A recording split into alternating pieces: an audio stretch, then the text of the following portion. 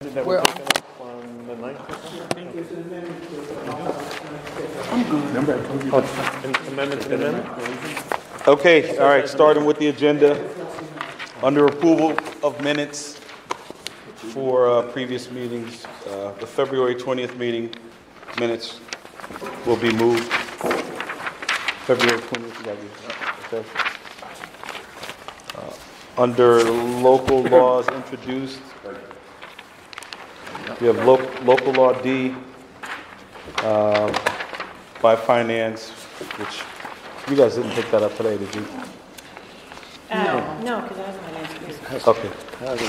Okay, by finance, it would just be introed. I'll have my actual name on it. Oh, you gonna put that? Okay, all right. Always put an exemption. Yeah. Finance to finance. You got that? Okay. All right, under local laws held, number 3, which is local law B, as amended, will be a pass.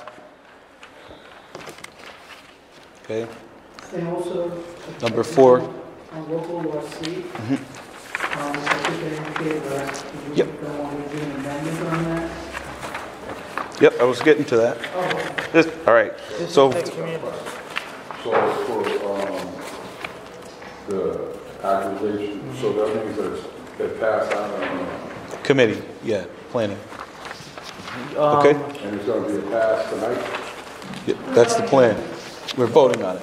I I don't mean to say pass. It'll be up for vote tonight. I brought this up at the committee, and I'm not trying to prolong the process. I apologize. I missed the caucus on Wednesday, where I was hoping to bring this up. But I'd spoken that I think the council should see the final contract and have a say in the RFP as well.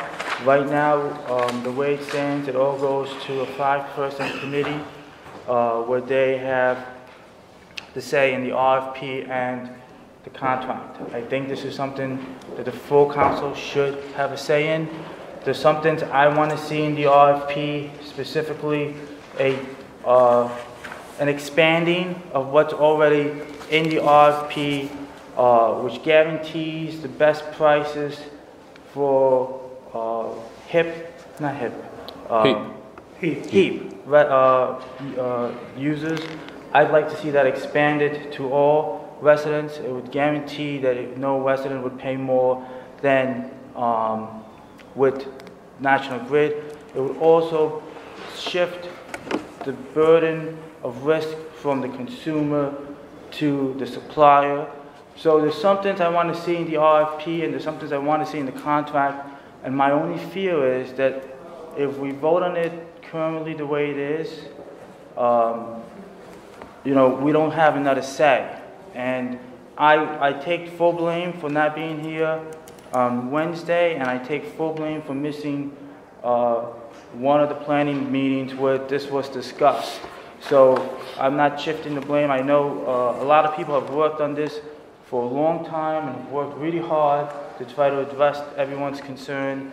I have been talking about these two things that I like to see in the contract from the very beginning, when we first started talking about this a year and a half ago. So I don't want the fact that I missed 2 meetings be reason why we don't have something that I think will be critical, because we don't want to be in a situation where something changes and we don't have a say in it anymore. And then we don't agree with something. And, this is going to affect every single resident. And we spent, and I'll give credit to the committee, because the committee spent a lot of time on working on adjusting the opt-out letter. I think we should have just as much time as looking at the RFP and the final contract.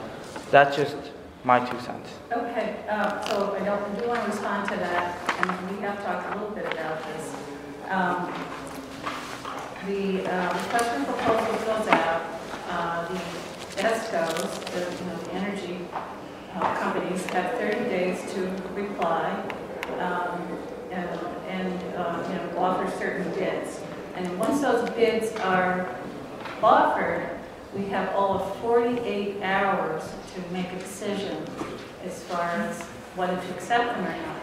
And the reason that is because the price of electricity is very, goes up and down all the time, from day to day. So you can't, we talk about what would be involved if we brought it back to the full council, and it just seemed like it was not, it wasn't something that was feasible to get up to 15 council members together. And also, this oversight board that is formed and is in the local law, it has 2 council members on it, it has 2 from the mayoral administration, and it has a person from either the chair of the sustainability committee or their representative. The 2 representatives could bring back the bids to, and I've just put it out there that we understand that we're looking for a better price than what National Grid offers, better than the average price for National Grid. So we understand that people they can't be spending more. So that's a big part of it. Mr. You also mentioned that the council members would be able to go to that meeting. Oh, it's all these meetings. Yeah. So Mr. Johnson? So your input, you can still give input. So when I sat on the committee, it sounds like a pyramid, it sounds like we're being forced into something. I sold energy personally. Folks have been running ever since they deregulated so that people could have choice. People have been coming to our neighborhoods, signing people up for things, and they signed up and it was presented to them. So, the pushback that you're going to, when this finally catches up with our neighborhood, a lot of people, it's like people have to opt out. So you should have the choice to opt in and not opt out, because with the experience that people have had in our area is not followed. And then when you're locked into the agreement that you sign. So, like I said, it sounds like a pyramid, and it looks like some way or it's going to go, I don't know how that's going to be going. This is one of the things we've been talking about quite a bit, because we understand that a lot of people had bad experiences when they signed up with different ESCOs. But we've got, in this situation, basically we're partnering with this administrative organization, Mega Energy, and they have a very extensive, careful review process to make sure that ESCO that they choose to provide the energy from is something they're going to look, take a very close look at to make sure they're going to, there's no hidden fees. Mr. O'Brien. Bill that was given to, and with respect to the time that we put in there, but I brought that up, when I was on the planning committee. It sounds a lot like, I just couldn't remember the name, and then when the gentleman said it was about 5 of them different ones. So, this is it just makes it, and then the time factor, because we can't bring it all the way back to the community, so that part makes it a little uncomfortable. Okay. But we have had. I want to point out too that we have 13 other municipalities that are moving forward on this. The idea is, we're going to save people money, and we're going to move towards 100% renewable energy, which is a really, that's something we can be really proud of. Okay, Mr. O'Brien, and then we're going to move on. The Mega Lady came to our neighborhood meeting last Wednesday night, and there's not a guarantee of saving money. She emphasized. No, there is a slight risk. The Mega Lady is here, then tonight. Different Mega Lady. Yeah. Different Mega Lady. Louise, you want us to respond to that? Well, let me further with my question. So, I agree with Alfredo. I get very suspicious of boards that start doing things that don't seem to be consistent with public policy, particularly policies that we've articulated. So I guess I don't quite understand that something we have to rush into a decision 48 hours after a response to an RFP comes in, and there's no guarantee that that rate's going to stay in place for any appreciable period of time. So why the 48-hour rush? I'm in a mystery to understand that. Yes, sure. So the rate does stay in place for the term. So usually And around that's a year? 2 years usually it's more like. That's been the sweet spot in the market right now. The reason for the rush is that it's a commodity and that price can change. So you're Well, all. why is it going to change in the first 48 hours, but not in the next year? I guess that's what I mean. Because they go out and procure, the energy services company is procuring the electricity or the hedges for the electricity, but to know that they need to do that, all 13 municipalities need to act in a fairly small amount of time. If we let you all have a month, for example, they would have to build in a huge amount of margin into that price to ensure that they could guarantee that price through any change in the market. Louise, Yeah. you said that the products are changing. When we spoke, you said the products are changing and they're going into the direction of guarantees. Yes. If we put it in our RFP, and this is why I think it's so important that the council has a say in the RFP and in the contract.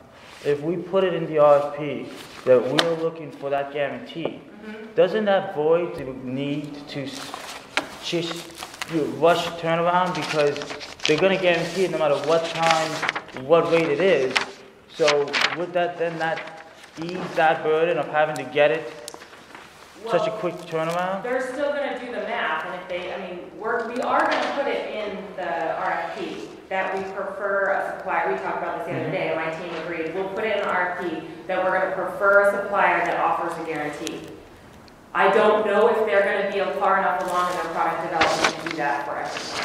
No CCA has that yet in New York State. The market is going there. I don't know how long it will take to get there. We're going to include it. But I'm a strong believer the customer yields the market.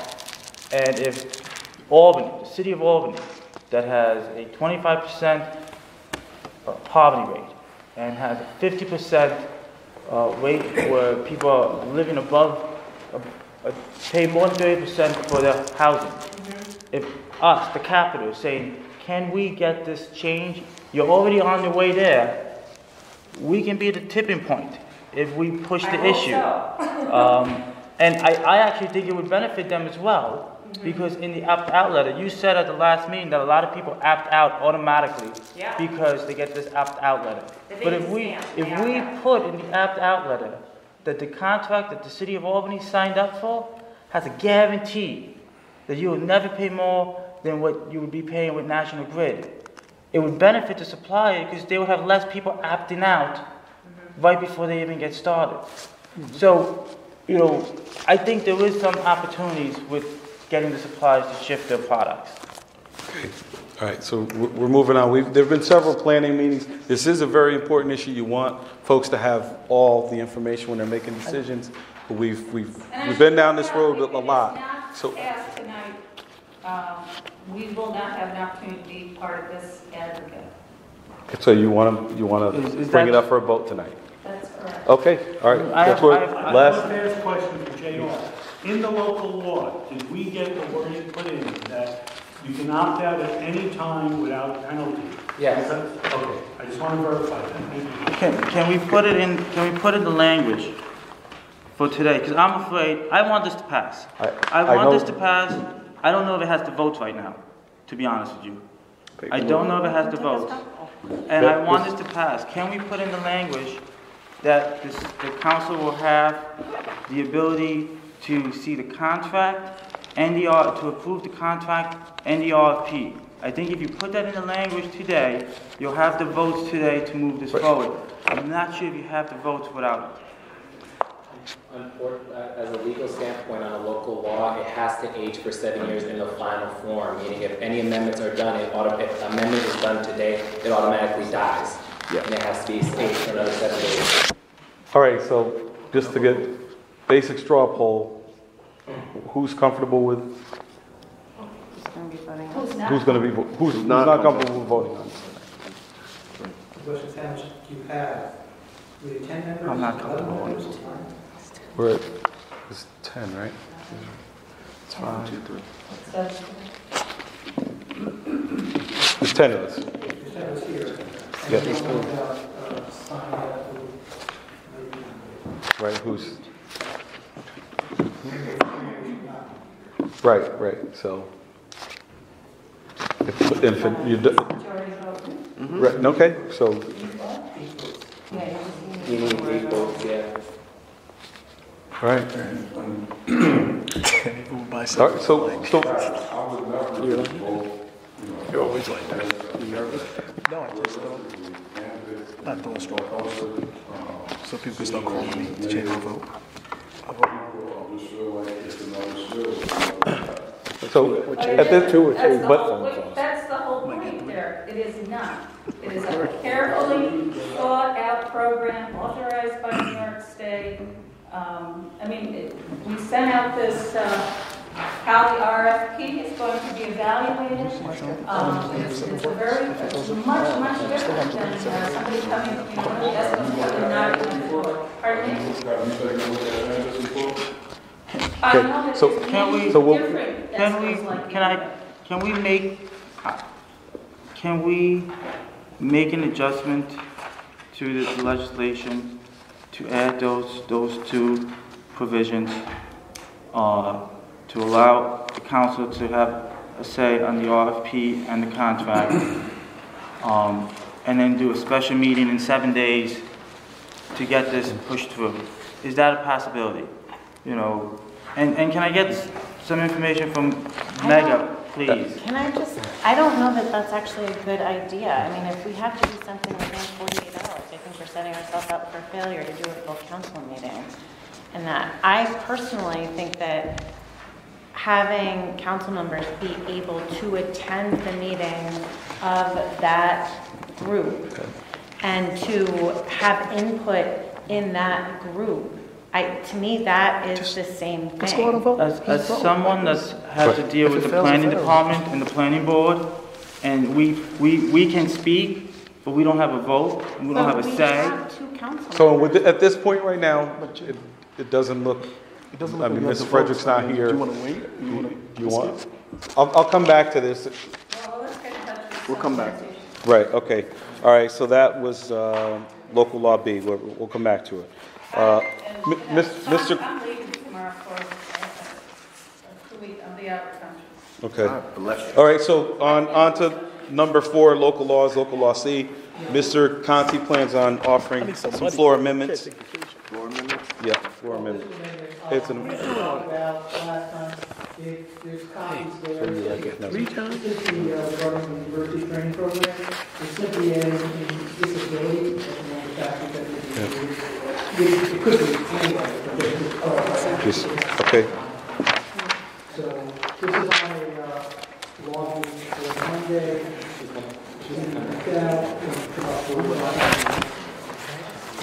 Okay,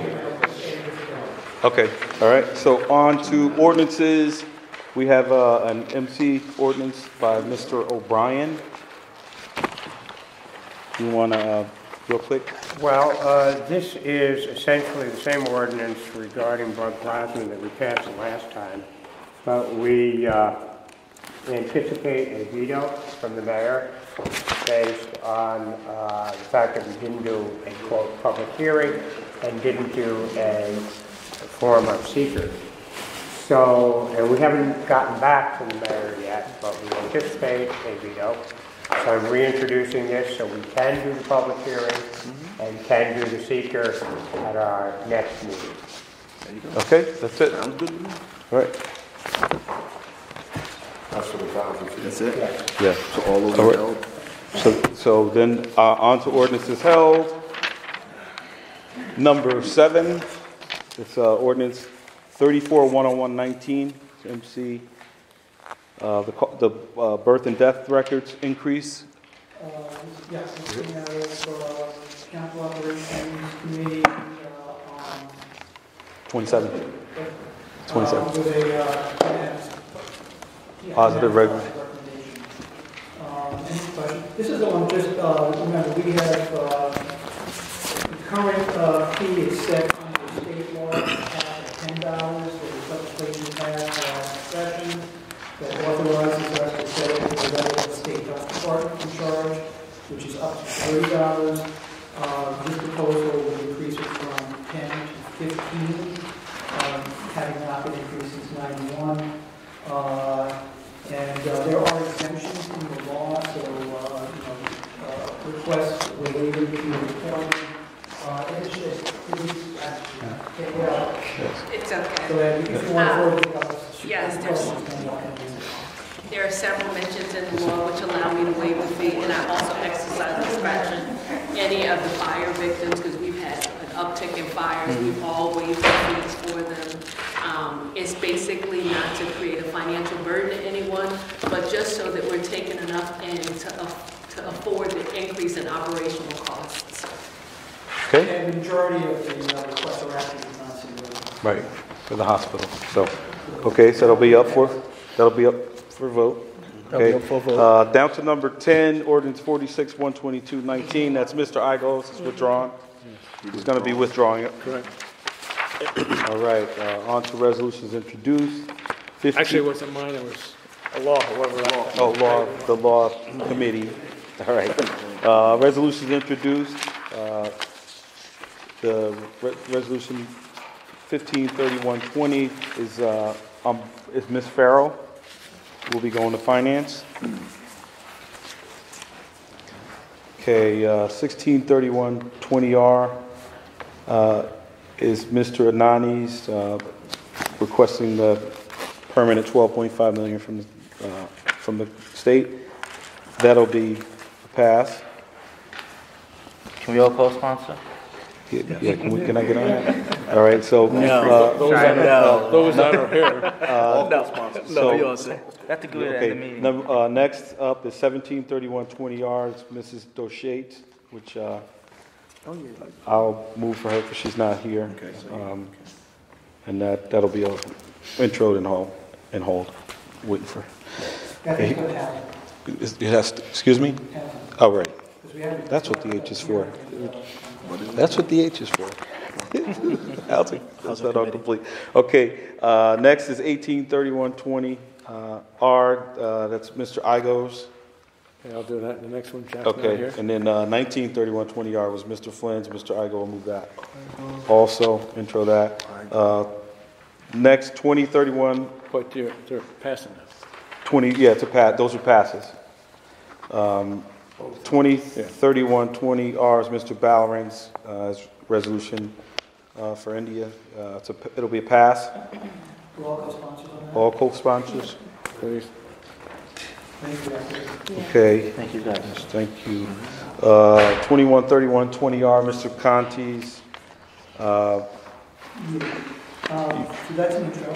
Right. Public hearing is The 16th. It's going to be the 16th. We're having two public hearings. And it can, on the 16th, it can hearing and pass, right? And if it's no problem. Hearing. Okay. Okay. Okay, and next, who's that? It's just being held. Okay. It's got an age, and then you got the hearing, public hearing. Okay, next is resolution 223120R, adjustment in building and regulatory compliance. It'll be from Ms. Farrell going to finance.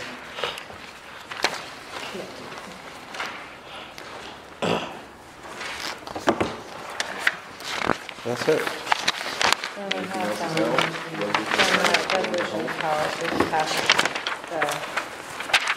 Okay. One sec. On the resolutions, did I do 4? Number 4, resolution 31220R, that passed finance positive recommendation. That'll be a pass. Number 8, agenda item number 8, resolution 82120R, also finance passed with a positive recommendation, so that'll be a pass.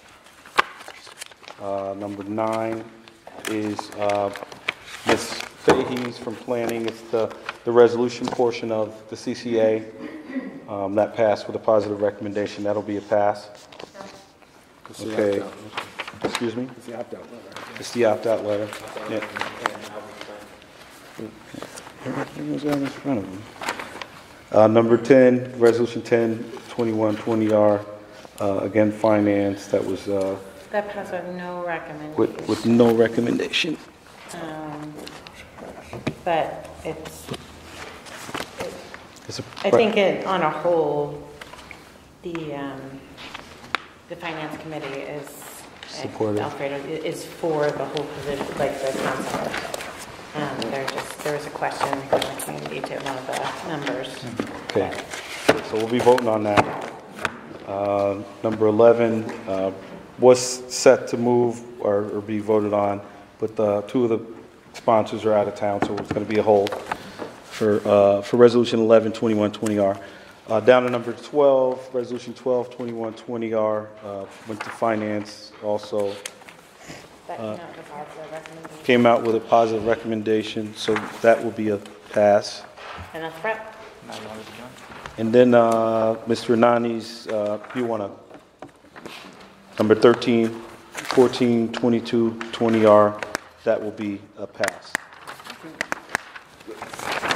We gotta get in, 7 o'clock. Well, Should we limit the time for speech? Limit what? Actually, And we all, and for that lot, for 13, can all of us